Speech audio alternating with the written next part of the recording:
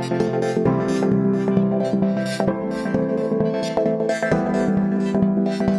everyone, welcome to the part 3 of the how-to laser tutorial. Of course, my name's Andrew DFT, and let's finish this thing off. So of course, when we left off in part 2, we had our rifle looking somewhat like this. A lot of detail has already been carved in, and we did the scoring and the heat treatment, so that way it all comes to life. Now, what we're going to do is we're going to grab this section of the template and we'll cut it out so that it's freestanding like this. Then grab the scissors or a craft blade, and we're actually going to cut this into 2 segments, so we have the top and the bottom. Then what you can do is go and trace the template onto a piece of foam, so we have 2 of them, both a left and a right, so you'll need to flip the template so that we can, of course, account for that. Then what we'll do is we'll grab the template and we'll cut this internal section out. This internal section will give us some detailing that we'll add later on, but for now what we'll do is we'll go ahead and we'll glue these 2 together. Of course, if it doesn't fit 100%, then you can quickly give it a trim to make sure it does.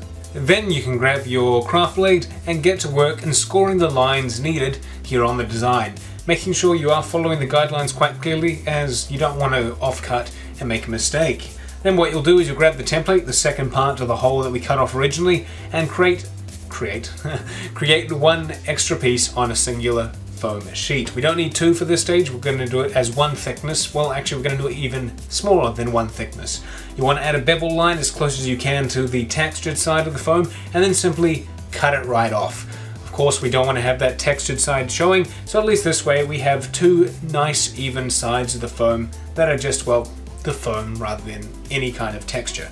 Then simply apply some hot glue and glue it into position like that, right in the middle of the 2 seam lines, so that way it sits nice and center. Then give it a nice little heat over once it's all cooled down, and we'll leave it there, because what we're going to do is we can actually go ahead and glue it into position, applying hot glue to both sections, the left and the right of this piece, so that way it slots in there relatively nicely.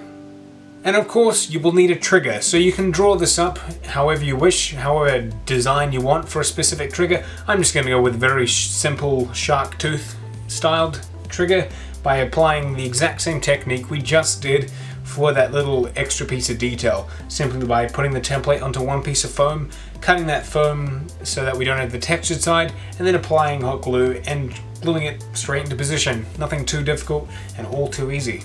Moving on to a few little details that go on the top of this gun. We want to add these before we get onto the chain mechanics, because this way it will just make the design look a bit more fleshed out and complete.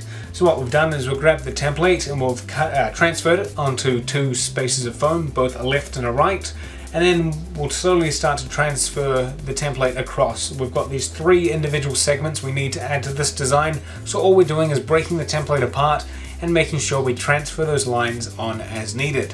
So that way you should have these 3 individual segments quite clearly marked out.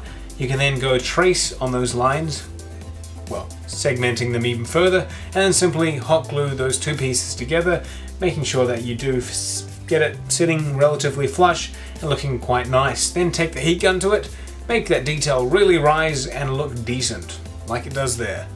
Decent. And then you can simply just glue it into position.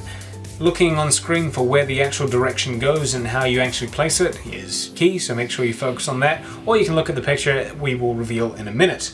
But first, what we've got to do is add another piece of detail to this section. This is the second part of 3, and you're pretty much throwing the exact same technique and style that we just did for many of these individual parts so far. Simply breaking apart the template, applying the detail needed onto the foam, and because this is going to be a lot thinner, we'll bevel the foam about halfway through and simply cut it in half, so that way we have these 2 segments. You can discard the one with the textured side, we don't need that anymore, and that way we have a nice thinner piece which you can then of course score and then apply heat to really flush out the detail like that. Lovely piece of detail, I must say. And then of course chuck some hot glue onto it and put it into position.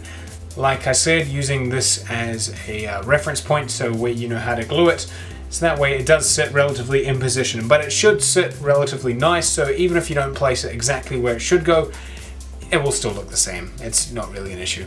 On to the 3rd and final part of detail. I know, right? Annoying pieces. Wait till you see what's coming.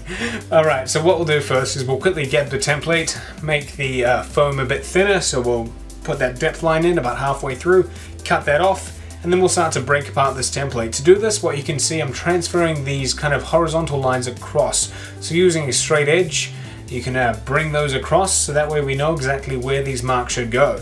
Now what you can then do is actually grab a craft knife and simply cut them along those lines, so that way you have these two segments needed. Then go back to the template and cut out the internal section of it, and then transfer that onto some foam. You can then bevel that piece of foam as well, so that way it reduces the thickness, and we have both thinner pieces to work with this specific piece of detail. But now what we're going to do is just simply apply some hot glue, and we're going to stick it on, pretty much creating a bridge between these two pieces of detail. It's very simple, but it does add a neat little 3D design, especially when you paint it up and give it a bit of weathering. So we'll leave it like that, and we'll just go ahead and glue it onto the main body of the gun. This piece should actually sit towards the more front of the rifle, so ahead of all the designs we've just done. Of course, using this image on screen as reference for where to place them. Alright, so the chain section, the very iconic piece of the Lancer that, well, tells you it's a Gears of War gun. Well, prepare yourself for a lot of mundane cutting, because we're going to get to that very shortly.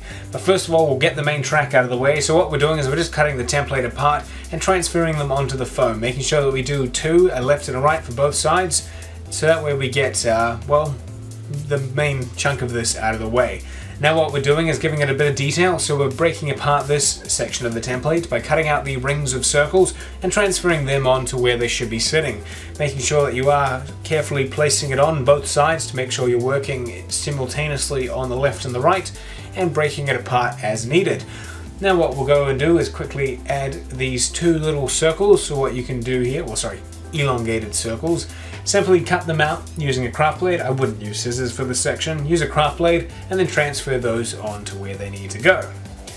Then what we're going to do is just score them. So grab the craft blade, go through the top layer of the foam, making sure it breaks the surface, and then give it a nice little heat up. You aren't gluing the left and the right together, you're just leaving it as it is as a singular piece of foam. But now you can glue together the main body of this chain. So the left and the right should simply just go together. We're only working with two pieces here, as we don't want it to be relatively thick. We will build up some detail and some layers, but for now we'll just keep it as that two-stage section. Then what you're going to do is you're going to glue on those extended pieces that can sit at the front. This will bulk it up a bit more, which is good, but for the most part we'll leave it as that, as we don't really want to add anything extra. But what we can do is we can work our way into this design. So we'll quickly cut out this strange looking shape here and trace that on to where it needs to go, and then we'll score it, leaving a nice little indented piece in there. You can also score these two horizontal lines that we've just added. It just adds a nice little piece of detail, and of course when you run the heat gun through it like now, you will see those pieces pop out and just make everything look a bit more well finished. Then once that's all cooled off, we can then go ahead and literally just glue this into position. It should slot in pretty damn well, if not perfect. If it doesn't, then you can just heat it up a bit and kind of morph into position. But for the most part, this was my first attempt at gluing, and it went straight in without any issue.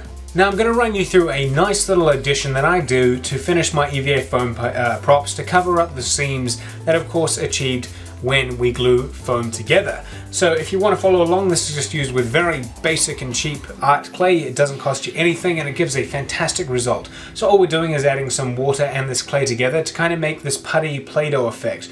All you then do is use your fingers with a bit of water to make sure it's well lubricated to push this into the cracks. You can then smooth it down to make it a very flat layer, and we can work our way over the entire seams of the gun, really making sure that those layers, you can't even tell they were ever foam layers.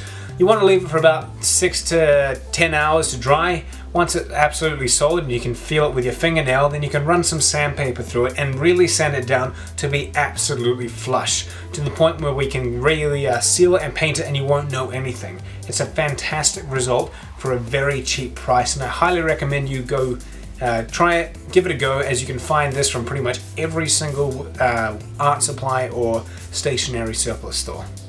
Alright, so now we're up to the very mundane and interesting task of adding all the sharp pointy bits to the chainsaw mechanism. So to do this, we'll grab the lovely little sharp template you can see here, the one that looks like the shark fin, and you'll go ahead and transfer a bunch of them onto a sheet of EVA foam. maybe work with about 7 at a time, cut that out of the main block, and then add a bevel line. You want to do this maybe about 3/4 of the way towards the textured side, and then simply and very carefully cut through it so that way it has a nice even flush slicing side to go with the nice one we currently have. Then go forth and cut all those individual pieces out of the thinned version of that foam. You're going to need to do a bunch of them. I think I totaled maybe about 17 individual pieces. And then of course, once all those 17 have been mundanely cut out of the foam slabs, you can then go ahead and glue them into position, giving them about maybe a 1/4 inch of spacing between each one, and you should fit about 17, 18 or so on there. But ultimately, for a very small little piece of foam, it really adds up and looks absolutely fantastic. Now of course we need a barrel. So to do a barrel I just used a standard wooden beam, which I then cut with a very cheap little saw. I think it cost me like $6, to 11 inches. Now that I then put up against the end where the barrel should actually go, and I traced out the actual diameter and the perimeter of the wooden barrel itself, so I knew exactly where it was going to go. Then using a craft knife I just cut into the foam very carefully, making sure I didn't hurt myself, and maybe cut it about 1 inch deep. Now that inch will really help hold the foam, the wooden barrel, as it's not that heavy and it's extremely light.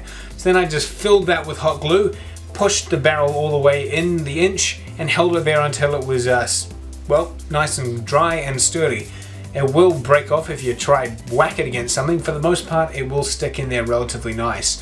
And now what we're doing is another little piece of detail that will wrap around the barrel and hold it in there, giving it a lot more strength and durability. Also giving it a nice little bit of design additionally, so works pretty well altogether. All we're doing is putting it in, making sure it wraps around nicely, cutting it off at the limit where we don't need it to bend any further, and then simply gluing it in, and that should help support and give a nice little piece of detail. Then of course you can do the exact same technique for an extra 2 pieces that go up here towards the end of the barrel itself. Now to actually give it a bit of design and to specify where this actually ends, all you need to do is draw horizontal lines, 3, a center, a left and a right, aiming towards the end of the barrel, about 2 inches long. Then all you're doing is beveling, pretty much the technique we use on the foam, but you can actually cut through wood pretty easily because the grains just allow the blade to slide through it. Be very careful on where your hands are placed and do control it extremely well, as we don't want you harming yourself. But it is a very effective way to do as a barrel. If you don't want to do it that way, you can of course give it a pipe or something else a go, but otherwise wood is cheap, easy, and well, very simple to manufacture into a barrel. Now of course you're pretty much done. That's the rifle, that's the Lancer that I'll be teaching here in this tutorial. Of course, if you want to take it a step further, well, you're going to need to. You're going to want to seal it and you want to paint it. I won't cover that in this tutorial as there's plenty of resources out there online, but if you do want something created by me, well, you can click the link here or find that in the description box below to take you to a very basic sealing and painting tutorial that I use for all my props that you've seen, as well as, well, the same one I did to finish off this one, so check that out. And that's it. All that you guys need to know to complete this. Remember, I highly recommend going off and kind of adding your own personal details and extra customizations to really make it your own. So, if you made it this far, I want to say thank you very much for watching and enjoying the videos. And if you did enjoy it, share it with your friends. You can have a bunch of them all displayed on your wall or run around the neighborhood. Actually, no, don't do that. I didn't endorse any running around neighborhoods with guns, because that ends to bad police matters. But all I'm trying to say is thank you very much. It's very nice and very thoughtful to know that you guys go off and you enjoy these tutorials and you actually build them and you put them on your own display walls. It's not me just standing in my own room talking to no one. And so if you want a awesome as design, let me know in the comments below and I'll see what I can do about bringing it to you in this exact same style. Did somebody say Titanfall? But otherwise, I think that's enough talking for one day. Thank you very much for watching, guys. Enjoy my other content and I'll catch you guys